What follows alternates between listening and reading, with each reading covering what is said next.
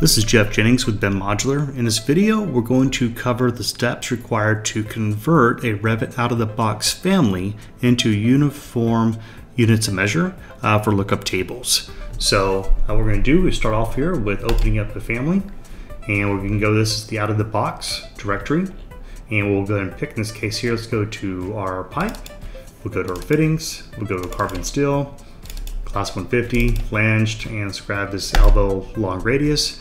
Again, you pick anything that has a lookup table. Let's go ahead and click and open that.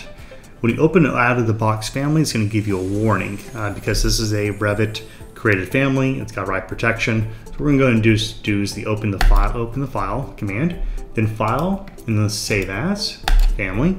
And we're now going to save it into our local network. So now it's the network or local hard drive. Press save, and now that family has been saved to our system, and we can start modifying it.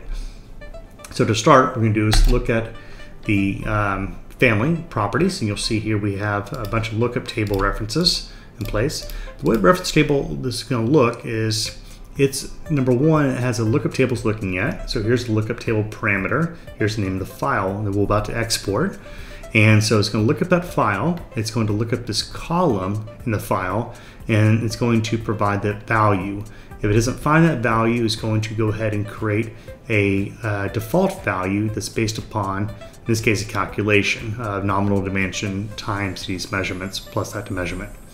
And it's going to be looking up the information for the nominal diameter. So the nominal diameter right here is 1 inch. So basically all of these values are all going to be generated off of the nominal diameter of this particular family when it connects to another pipe. So let's go ahead and look at the condition. This is the lookup table we have. Let's export it. And as you open up the location, we save the family. Go ahead and press save. Done. And okay. So now if I go into Family Type Manager, we're going to go ahead and import in that lookup table. Here's the file we just exported. You'll see here we have one value for inches. The rest of these are also all in millimeters. So we want to have uniform unit of measures.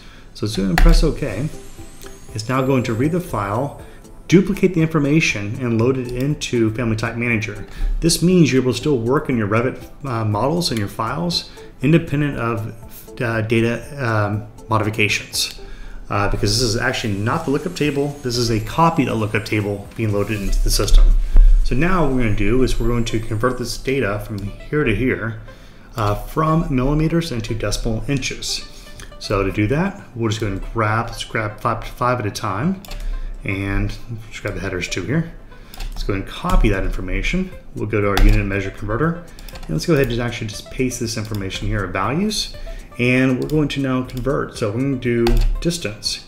You have a choice here. We're going to do metric to imperial. We're going to now pick from the metric values, millimeter. We're going to pick inches. I'm going to set up the value of 3 decimal inches in here. And now we can go ahead and bulk assign these values across. So now here's our metric millimeters to our imperial inches. So let's copy all these columns. Let's go and pick our lookup table. Let's go and paste this information right here. Click OK. Do you want the headers? No, we don't need them in this case.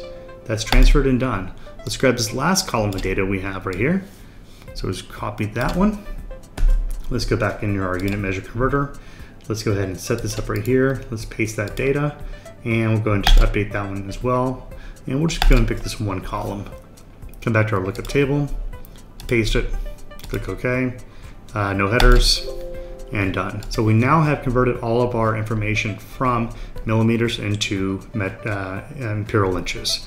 We need to modify now the headers. So to do that, let's go and pick our find and replace. Let's go ahead and type in, also copy this information. Let's do millimeters. Let's look at our table header, apply it, that's done. And here are all of the values we have that are millimeters. So let's go ahead and just check those. Let's go ahead and replace them. And we're going to now grab millimeters, paste that, type in inches, and now we have a preview of what it's going to be looking like, and replace those values. Click OK. Now everything's been set up here to be now imperial inches. So we're done with the entire conversion. So we go back and export the information.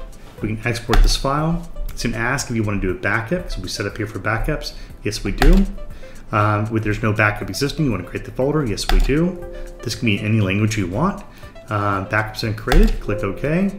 All finished. And now we're going to export and overwrite the file. Yes, we do. That's done. So we now completed the process, and we've created, if I open this up, fittings, you'll now see a new backup folder.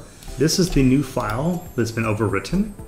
This is the backup folder we just created, and our original file is right here with the timestamping of when the process happened by day and by minute and hour of local settings. So we'll go and close it on out. That's done. And all you do is come back in here to reload the lookup table so that our family is now all fully set up here for an imperial interest basis. Yes, overwrite, done, and done. So at this point here, we are finished. We press save, save, and save. A final step to check in your out-of-the-box families is to make sure that they are fully set for the unit of measures you want in your country for how you're using the product. So you can do is go in here to Manage tab and go into your project units. And in here, you have the ability to modify. So let's go into our structural. Let's go into our measurements here. So let's look at our section dimensions. And in this case here, everything is set up here in foot and inches. You can convert that if you want to, just to be, say, inches only or fractional inches. So let's set it right here like this and apply. So now we know when we look at our data, it's always in decimal inches. That can be applied to section properties and anything else you have in your family. Apply that so we can go back and look at your family itself. It will always show the unit of measures that you have assigned. So again, if you get a family that has metric information in there, you want to convert that, do it right here. And we now have a out-of-the-box family that's been converted to being uniform imperial measurements. Thank you for watching.